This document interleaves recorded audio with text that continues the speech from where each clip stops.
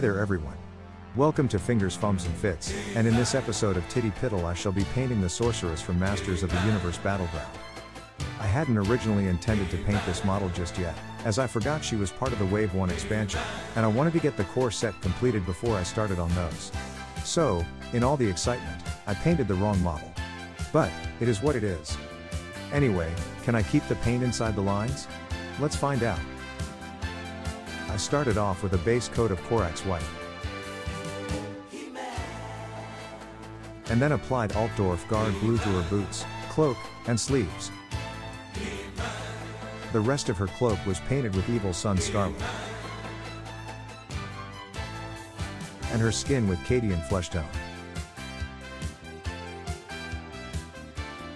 And then to finish off the base colors, I painted her staff, first with Dawnstone on the shaft, and then Administratum Grey on the totem.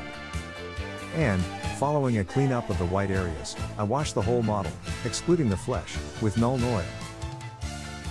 Now, it's time to relayer some of those base colors, starting with Corax White on the white areas. Then the Altdorf Guard Blue. It was at this point I forgot I hadn't shaded the skin, so that got a wash of Guilliman flesh too. And the final relayer was the Cadian Flesh Tone over that newly washed skin. And finally, all we had left was a few highlights. Starting with the blue areas, which were highlighted with rust gray. The red areas with pink horror.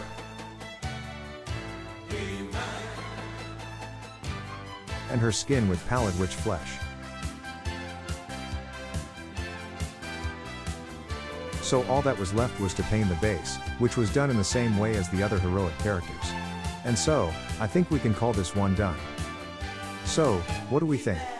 Did I manage to keep the paint inside the lines? Please let me know in the comments below.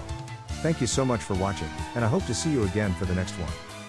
Have a great day everyone, and I'll see you later. I'd also like to give a quick shout out to my friends at the Nerd Hut in Ipswich. They have a great range of all things nerdy and gaming, so if you ever happen to be in the area, do drop in and say hi, and see what they have available.